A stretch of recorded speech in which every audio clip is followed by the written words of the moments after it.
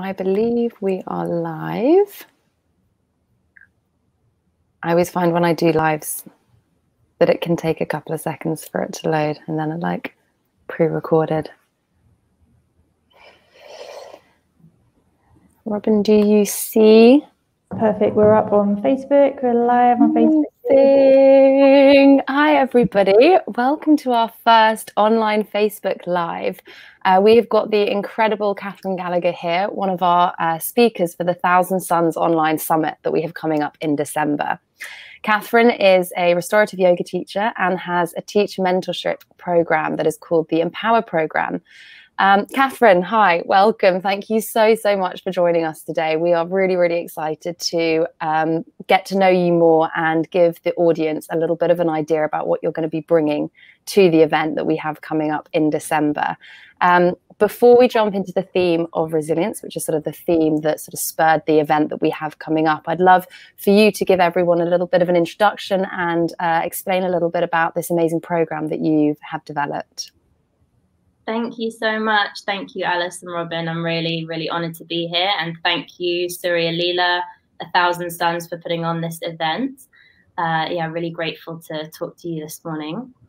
So a little bit about my background to put everything in a bit more context. So initially started out my career as a barrister in London, had a legal career, very different life. I then moved across into marketing, working for a global corporate finance business.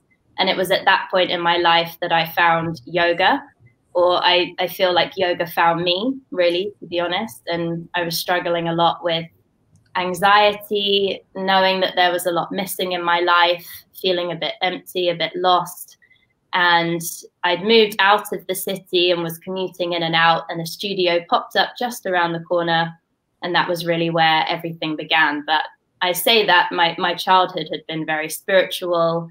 I'd learned to meditate at a very young age, and I'd always been super interested in world religions and philosophy.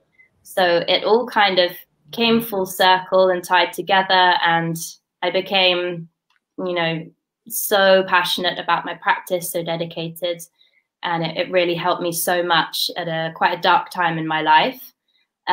So it was wonderful to then practice and train eventually, and come across Suryalila later down the path. And yeah, finding myself here today is a bit of a dream come true, really.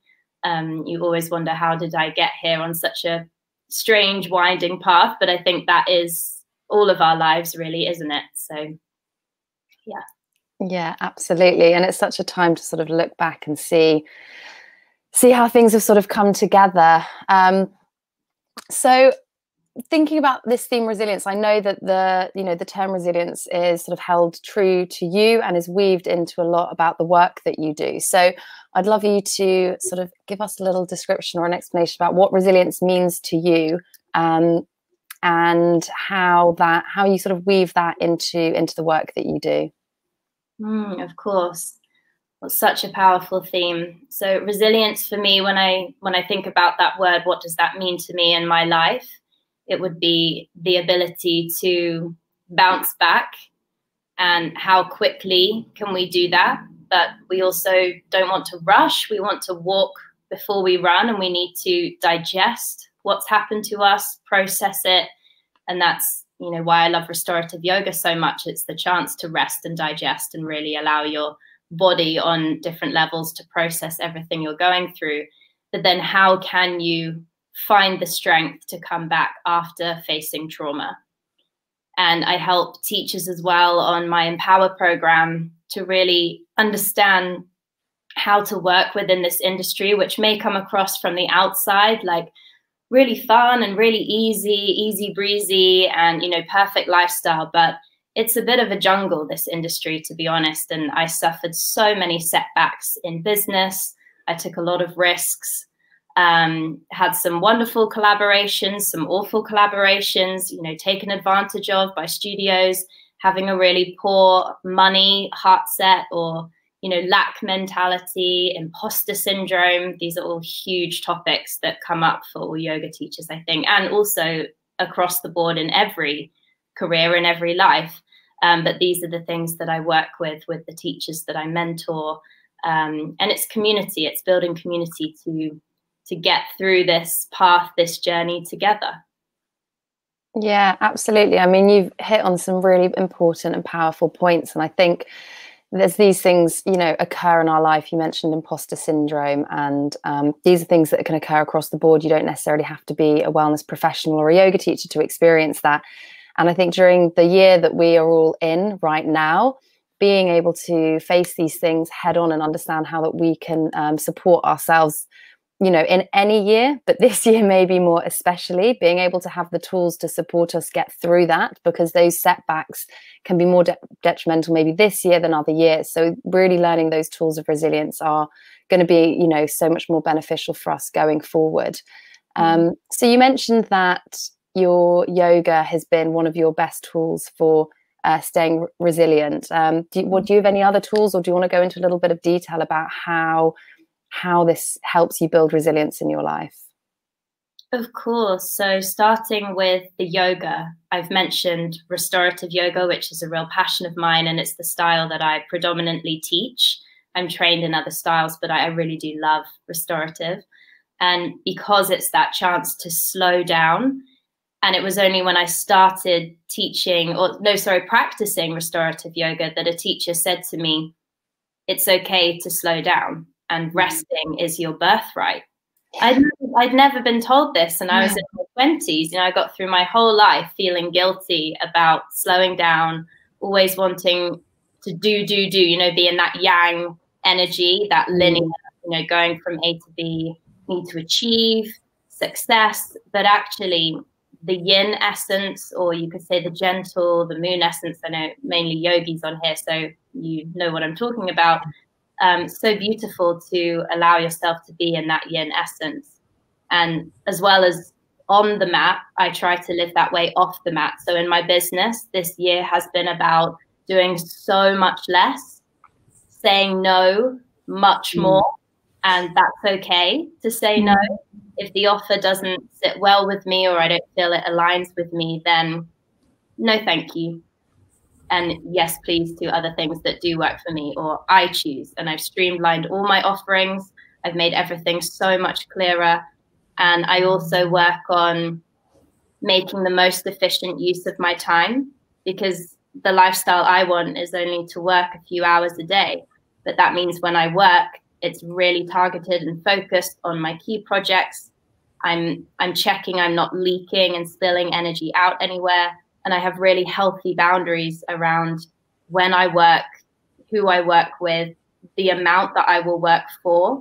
And I really have had to stay very strong in holding those boundaries. And I don't think if I didn't embody that myself, I couldn't mentor other teachers on this, because I really have to feel it within my own body. My nervous system has had to get through those, you know, changes in letting go of the past way of working. And it's really scary. It's very scary and a shock to your system to up-level yourself, to say no to people, to say what your price is and hold firm to it. Because what would be easy would be to drop the price, to try to please everyone, to give in.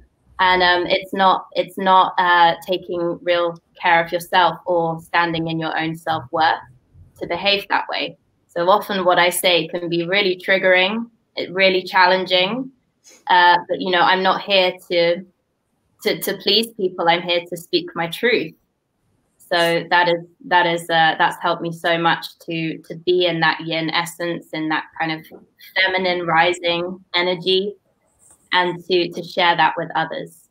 And I would say another way to help yourself coming back to you and being in alignment is to have a really solid routine of some sort, because the world is chaotic at the moment. Well, the world is always chaos. That's the nature of, you know, creation, and we're always in flux. But to have something that you do every day just to make you feel in alignment, whether that's waking up, lighting a candle, or making lemon water, or you might do self-body massage or tongue scraping or oil pulling, or any of your little habits, these atomic habits can really change the trajectory of your day.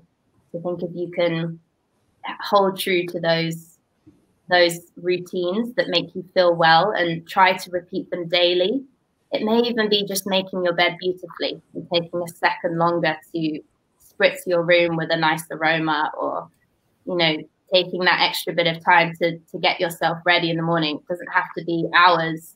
But if you haven't read the book Atomic Habits by James Clear, that would be one to start with that will help you consider your routine, your general habits, and how it can really, just like tiny changes, can set you up for success, or whatever your definition of success is. Oh, wow. I mean, everything that you just said, so powerful and so incredible that these are things that you mentor people with. What I would love, my next question before we kind of go on to the questions that we're getting in from the audience, is of everything that you said, sounds incredible. Was this what you'll be bringing to the event? I know you'll be leading some yoga, but you're also going to be doing some talks and workshops. So will you give us a little insider scoop into what you'll be bringing for the Thousand Suns online event in December? Yes, I'm so excited. So I've done a lecture on empowerment, as that's something I specialize in, talking a lot more in detail about what I've just mentioned, and other ways to take care of yourself. But when I say take care of yourself, I don't mean just kind of the bubble bath and a glass of wine. Like, those are nice, that's great. I'm talking about real self-care, which is healthy boundaries with people and holding on to them. So if you establish your boundary, there is a consequence if that's not met. So it's following through and knowing what is the consequence. Is it, if you continue to talk to me that way, I will ask you to leave, or I will leave, or just an example, something like that. But how are you really showing up for yourself? How are you showing up in your relationships? How are you allowing other people to treat you or talk to you? So a lot more on that, and building that sense of self-power and also confidence in yourself, higher self-esteem. So we have a lecture on that, which was an interview with Joanna, lovely Joanna there. And I'm also offering a 75-minute restorative yoga and yoga nidra class for everyone with the theme of empowerment. So how can we first cultivate a sense of feeling empowered within ourselves on the mat? And then the magic of yoga happens off the mat. So we're taking everything we've created on the mat into the world, and hopefully elevating everyone else around us because we filled our cup first. Amazing. Oh, this is so exciting. I'm already really excited for this, and I'm really looking forward to be able to having some more chats with you in the coming weeks before the event as well. I'm just going to pass over to Robin and see if we've had any questions come in from the audience. We have. We've had someone called Anna. She just asked, how has it been during this time for Catherine to cope with the lockdown, and how has COVID transformed her life? Oh, thank you for the question, Anna. It's been, I'm not going to lie, it's been really hard. I think that's across the board. There were moments of lockdown that were wonderful, being with my family, but I've had quite a nomadic life for the last 3 years, traveling all over the world. I've lived in different countries. I've lived in Morocco, Italy, Spain, a different part of the UK to where I am now. So it's felt extremely grounding to come back and literally be in one place, which is not normal for me. But I do feel that sense of I can't just get myself to the airport and go somewhere, but maybe that's a good thing. So I love the effect that it's had on everyone starting to slow down and see the value in stillness. I always felt that was so overlooked in our culture. And what seemed valued and applauded was the go, go, go. And I'm always so busy. This night I have this class, then I'm going for drinks this night. And you just never stop. It's this relentless wheel of I must be out there doing things. Whereas restorative taught me to slow down and, you know, take time for myself. But in terms of business, I've been very fortunate in that I've completely pivoted online. And I now help teachers to do that successfully. So sustainable income, that comes from having the right sort of heart set mentality around money as well, and abundance, which is so out there. And I really look at the shift in the industry as a good thing for many of us, because I had many teachers coming to me saying, oh my God, what am I going to do? You know, I've lost everything. I was like, really? Do you not see the potential here that you are now a global international yoga teacher if you want to be? Like, we have this amazing tool called the World Wide Web. Like, why don't we use it to our advantage, you know? So I invest a huge amount of what I make in continuing to learn. I do a lot of, I have my own mentor, I have my own business coach. I'm always putting myself in online communities of like-minded fempreneur women who are, you know, elevating the energy. Because if I were to seek advice from broke yoga teachers, or yoga teachers who feel that there is no possibility here, or, you know, just that different mindset, that's really gonna bring my energy down, and that's not the space I want to be in. So that's one of my healthy boundaries in, you know, who do I allow into my kind of space. But I make sure that I surround myself with community that's going to bolster the message that I want to put out there and also embody. So it's been a journey, but I would say one thing that's helped me a lot and may help others on this is, in terms of resilience, fall in love with failing. Truly fall in love with failing, because failing is your biggest success. I've tried things throughout the last months, launching passive income courses online that have been a commercial flop, you could say, didn't sell very many units, but I tried and I learned so much out of it. And then I know what doesn't work for me, so I'm going to do something else. But resilience, you really need to be persistent as well with yourself. So it's like you continue anyway, even if you know you're going to fall down sometimes. Even if you're going to lose sometimes, you're going to fail. Like, love that. And that's also the spiritual journey. It's falling in love with both happiness and sadness, because that's life in all of its spheres, all of its elements. And we know it isn't just one way. We're riding the wave constantly. So one thing that also helped, I could go on about this, so I'm realizing how much is in my mind, is that I'm a really keen surfer when I get the chance. So we're completely out of control of the wave. The wave is coming in different forms, different conditions. But what we can learn is to steer the board or control the board. So we can build techniques, we can learn maneuvers, we can learn different skills to ride that wave as it comes. And that's something that I really try to do by investing in self-improvement and learning new things, how to use the internet for my business, always building community and knowing who it is I really want to work with, being super clear on what my offerings are and who I want to work with. And yeah, rather than training after training in terms of yoga, I now tend to invest more in mentorship or business work. Wow. Catherine, this is incredible. I'm in awe of everything that you said. And it sounds like, you know, you've got the tools, you've had to learn the tools yourself to build that resilient life. And it really sounds like, you know, despite the year that we've had, you've got that groundwork and those foundations of resilience within you. And I think, you know, this is why you've been invited to be part of this event, to share your wisdom with everybody. I'm super excited. I feel like I've learned so much already just from talking to you today. Your quote about failing, I absolutely love it. I think we might... One last comment in, if you've got a bit of extra time. We've had Laura. Thanks, Laura. She says, hi, Catherine, do you see resilience as a skill to develop? Very much so, yes, very much. I think we all have an innate ability within us, but it's like building a spiritual muscle. I say spiritual because that's the way I understand life and the way I live my life.